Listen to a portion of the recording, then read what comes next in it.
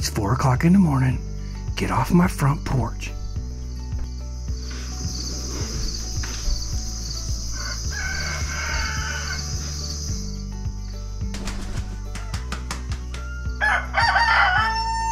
Gunny, if you wake up the kids, you're gonna play with them. Morning, Odin. Morning, stupid dog.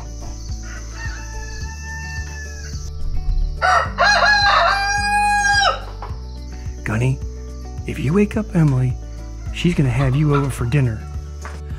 Hi and welcome to Milgat Farms. My name is Kevin, along with my beautiful wife Emily. We're the proud owners of Virginia's only USDA certified organic maple syrup farm. I know I said that fast because we got a lot to do today. Gunny, that's not Gunny. That was not. Where are you, Gunny? He has been disruptive all day, that's for sure. One of our friends and viewer has come out to our farm to spend the day, and they want to work. What do you think we should make her do? So Melanie and I have known each other for about 20 years. She is a massage therapist, and she is the reason that I did really well on a race. I had done a race on a Saturday, and I called her up and said, hey, do you have an opening by chance for this afternoon? And she did. So she did her massage thing, and it was awesome. And the next day, I ran the fastest race I had ever run. I did a 5K in something like 16 minutes. And that's not bad for an old man. At any rate, she is wonderful. She's come out to the farm to spend a couple of days, and she said she wants to work. So let's go put her to work. What's the plan today? Work you till you're tired. Okay. Oh, are you okay with the video? Sure. All right, she said she's okay with the video. Let's see if we can kill her. Mornings on the farm, the first thing we do is get all the animals fed. Right? Look at that little guy. Where is he going? That was a chipmunk. So, first thing we gotta do is look over at Little Dog. Little dog? Yeah, the one on the left, it's the A2A2 Jersey. Big Dog is the one on the right. That's a brown Swiss, even though she's white. Okay. Little Dog's gonna have a baby. Oh. So she hasn't had it yet, or I don't see it. If she has one, she's gonna be close by. Alright, so we checked. We have 2 cows that are gonna give birth.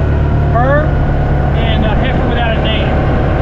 So, anyway, we've got a problem with the calf, but that's not something you and I are gonna address. Emily and I are gonna address that later today. We gotta go up and check on the calf's foot. And that calf is somewhere over here. I don't know where she is. It's another little heifer calf. They like to hang around that maple tree over there. Right now, they're hanging around the drain for the barn. Whenever I have like syrup or something that I'm doing, and it gets washed down the floor, that's where they hang out. And we're missing. Yeah, we're missing one of the calves. So that's not everybody. Porter's not there. And Biscuit, he's off doing his business. We kind of pimped him out recently. Oh yeah, I saw that.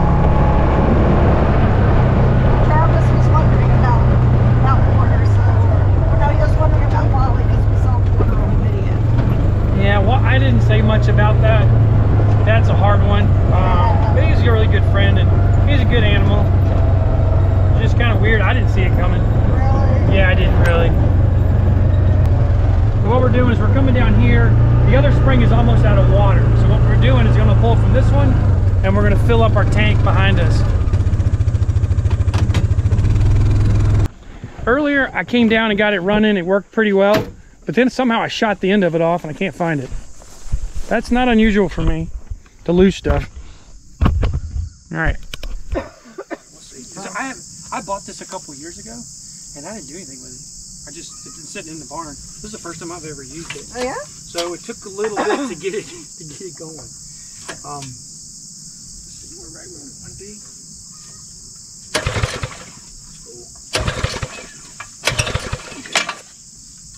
Okay. I probably should put a spark plug in it. All right, let's see if that'll get her going.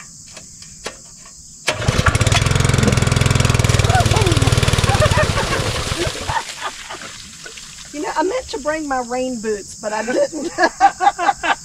Did it get you? Just a little bit. Sorry about that. I'm telling you, there's always something stupid going on the farm. I was in the line of fire.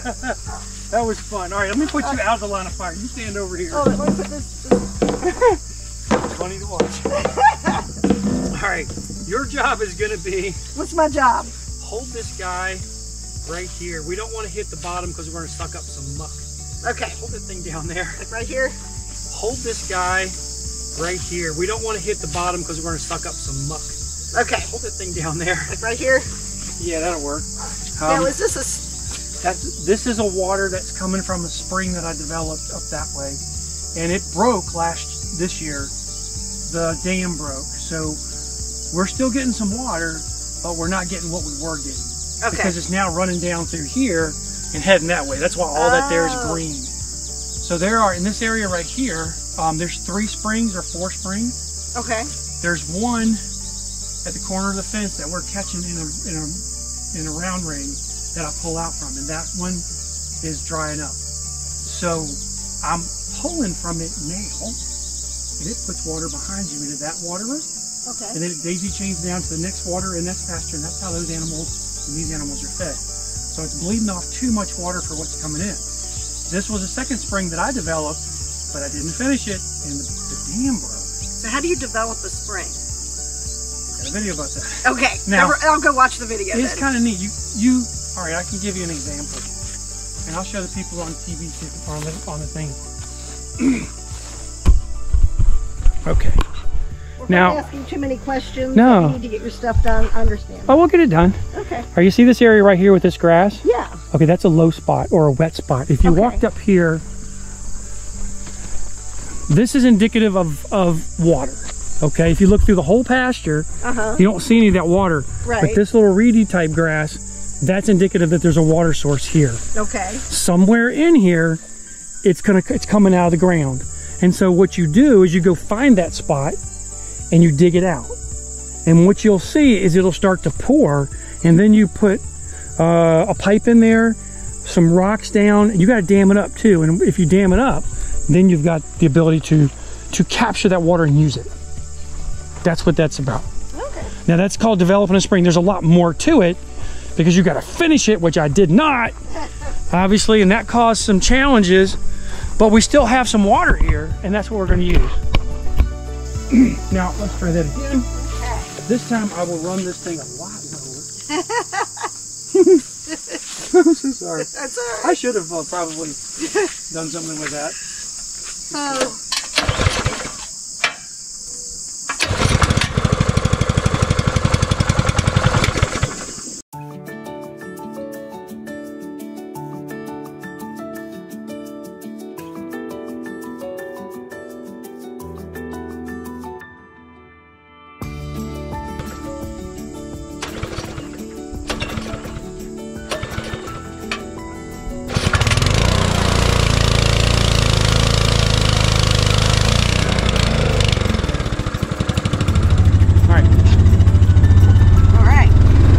Rather uneventful or unfruitful. So what we'll do is we'll go water the cattle, and then we'll put a hose in this and we'll start filling it up. We'll get maybe another 25 to 30 gallons. That'll give us enough for everybody on the farm. Every day we shut this gate at night and keep our animals in. I don't want them wandering up on the mountain. Right. Now during the day they're welcome to go up on the mountain, or the sheep are. The dairy cow comes in, or butterfly, but we don't let her go up here either. Beyond what I'll show you in a second. That fence is electric. You do not want to touch it. I mean, that'd be good video, but you don't want to touch it. No. I've been shocked so many times. This will give us an idea of how much water we're going to need to feed all the animals. Move, Gunny. What is that contraption? That's a hay rake. I mean the yellow and the green? Yeah, that's a hay rake. What it does is it takes the hay when we cut it, or some people call it mowing, some people call it hay cutting. You cut the grass or the fields, and then you've got to do a thing called tedding first. And tedding is when you kind of flip that hay over or flip that grass over, and then you can come back and rake it. And that tool is the tool that you use to rake it. Yeah, that's Gunny and his girls. They'll follow me everywhere. Yeah. So there's only one rooster there. Oh, really? And they hang out there. That's Gunny. He's a rooster. He doesn't have a tail. I know it's kind of weird looking. Okay, so the other was one with the combs. They're the girls? Yep. Those are called Aracons. Okay.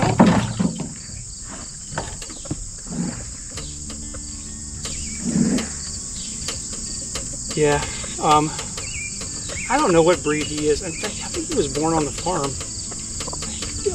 But he won't intermix with the other flock that we're going to do in a minute. Okay. And that's okay for now. Mm-hmm. Except this morning he was cackling on or crowing on the front porch. So his area has been used for some other birds that we got to feed, and we've got to reorganize all that fairly soon. Now, this area right here is the overflow of our spring. The pipe is behind you. It comes out off the mountain there. And oh, that's the pipe right there? Right. Okay. In fact, I'll take you up and show you the spring. It's not going to... I want to get all the water we can out of this thing in the right spots. Let me say it like that. So come on up here. Now, this is a tank that we use to capture additional overflow. So that's the overflow pipe right there. Mm-hmm. And the water would run down here, and it will go into this tank here. And right now, nothing's coming in. Mm. So that's a big concern. This is just overflow. It's not just water being wasted. It's going to be wasted anyway. Mm-hmm. And it used to just flow out and just go over the hill, down the creek, and off it went. Well, I set up these waterers here in order to capture some of that. And so throughout the year, I'm not using my storage water to feed my animals. I'm using overflow. Mm-hmm. And hopefully, let's go up and I'll show you the storage water. Do you have rain barrels at the house to capture? Yes and no. All right, so rain barrels for us would not do much good. Okay. Because your typical rain barrel is maybe 30 gallons. Okay. Maybe 50 if you're lucky. Well, an animal like a cow is going to drink 30 to 50 gallons a day. Wow. So if they're drinking that much water, one rain barrel on one gutter is not going to do much. Mm-hmm. So we have a couple options. We have totes, which is what that thing right over there is. Oh. That's a water tote. That's 320 gallons or 300 gallons approximately.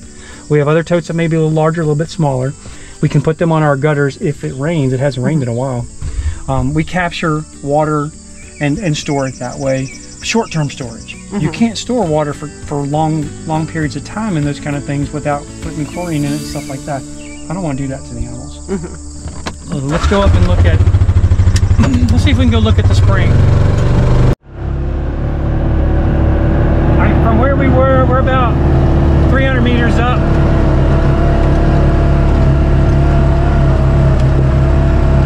Hold on, it's gonna bounce.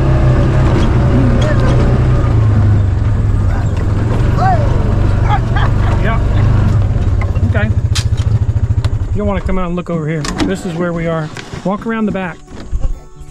This is the water that services the cottage, the red barn, and all of our animals.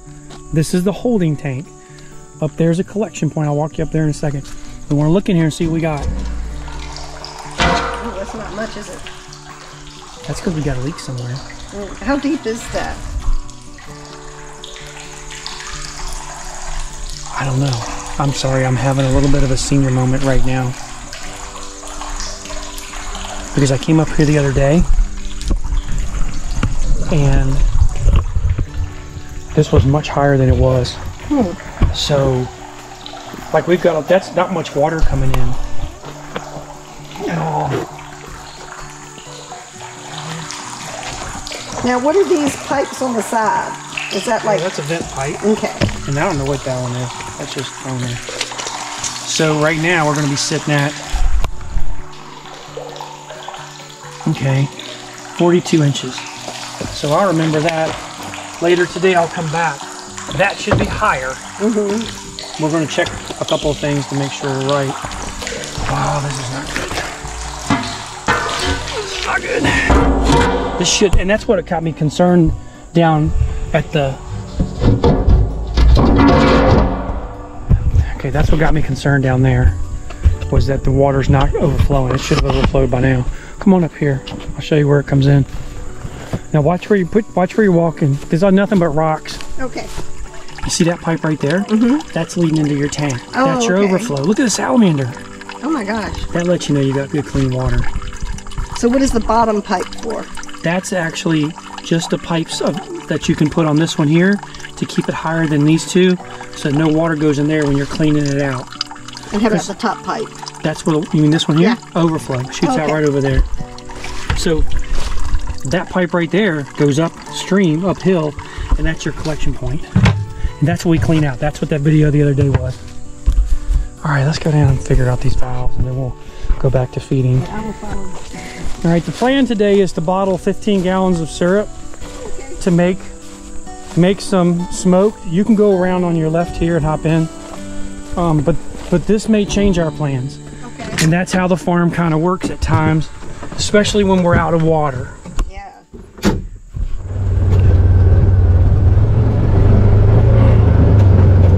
We'll let this fill up with the well, and then, oh, you know what? I'll wager that it's not shut off. We'll start to fill up this with the well, the tank here. So these are going to get to about 40 to 50 pounds, and they'll dress out around 30, anywhere from 20 to 30 pounds. I've had some dress out at 35. How much do they weigh now? About 4 or 5 pounds. Yeah, now turkeys are probably the hardest thing to grow, in my opinion, because it costs so much money. Like, so let's say you sell a bird, and not that we sell birds, but let's say you sold a bird for $100. You're going to have about $80 in feed in that bird to get him to the size you want him. So to me, chickens, I mean not chickens, but turkeys are the hardest things that we raise. They're the best. They're delicious, but they're one of the hardest things that we raise for our meat.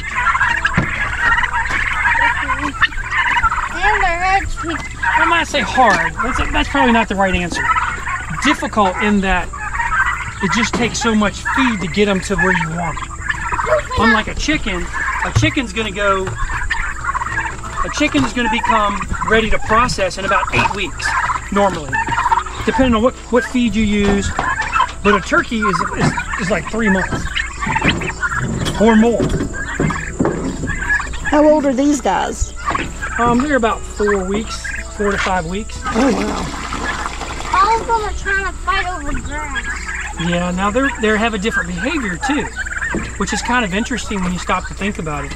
Chickens scratch, turkeys peck. They're not going to peck you, but they're looking for something versus a chicken, which is going to scratch and get something.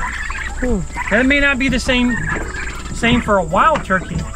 These turkeys that we raise, they're not going to scratch the surface of the ground. So every now and then they might do a little short scratch, but for the most part, they're going to pick grass and they're going to pick what they see. It's kind of neat. So when we move the birds, there's always a pile, a little bit of feed, and that's what Gunny and his girls get. We give them a little bit more too, but they do get that as well. They're proofing up. What? They're proofing up over there. That's a Tom. All right, get in. Come on. Every single one is a Tom. Not everyone. Let's go. Oh my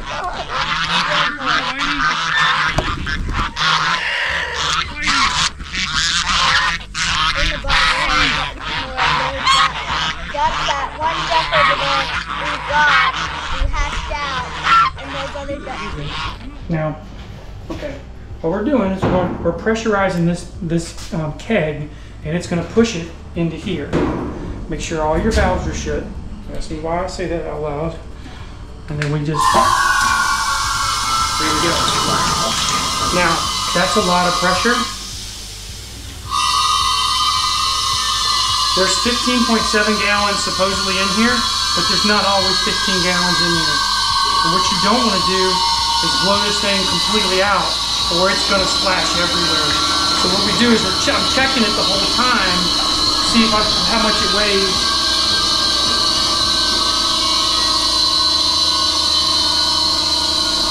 Yeah, it's starting to get a little lighter. A syrup keg weighs 235 pounds.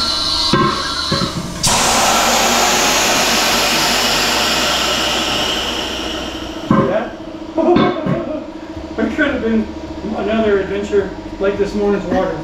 We do not want that. So that emptied the whole keg already? Yeah. Yeah, I don't have to. I used to use a different press, but I got this particular unit. It works like a champ. Now what we're going to do is we're going to wait just a moment. Wait a minute, let it drain back down in, and then we're going to take this keg, flip it upside down, and put it on top. And we use boards to do that part. See the syrup? Yes. Clean, clear. That's good looking syrup. So now that that's doing its thing, this is when it starts to get warm in here. At this point, that's going to drain for about 10 minutes, 15 minutes. I'm just going to let it drain. I don't have to have it. Once it's done draining, then by then we should have the room just about set up the way we want it. And what we're going to do now is get our bottler ready, and then we're going to get our bottles into here, get our table set up, our top set up, get our gloves set up, and then this should be up to temperature. We've got the stove on high. It's going to get warm in here.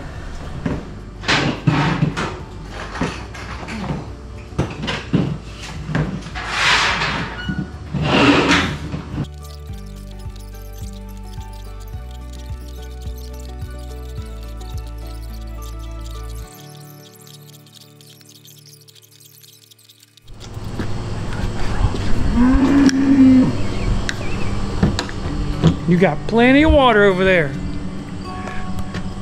What a great day it was with Melanie. I got to take her up in the sugar bush. That was fun. If you've never seen that, check out some of the videos that we have about maple syrup and my morning commute. That's probably one that you don't want to miss. It's kind of cool. If I can put it up here, I will. I'm not sure if I can get it up here though, because we're getting towards the end of the video. It was a lot of fun having Melanie and Mike on the farm. Melanie helped out with morning chores. That was a blast. How'd you like that part where she got wet? I didn't plan that. I really didn't. It was just crazy how it all worked out. We are still having a water problem here on the farm. Our spring is all but dried up. We're just getting a few drops. So now everybody, that meaning the cottage, the red barn, and us, and the white barn, is on one well. So hopefully this week we'll get a little bit of water and we can get that tank filled. That way we can get the cottage off of the well. The barn is always on the well, so there's not a lot going on up here, but we are having to feed some of our animals, or water some of our animals rather, and that can be a challenge. Thanks a lot for watching our video. We hope you enjoy them as much as we enjoy making them for you, because we really do. We really love sharing what God's done for us with you. Do come back often. Love to see you in the comments. Let me know where you are, where you're watching from in the comments. I think that's kind of neat. All right, my kid's screaming. Thanks again for watching, and until next time, God bless you.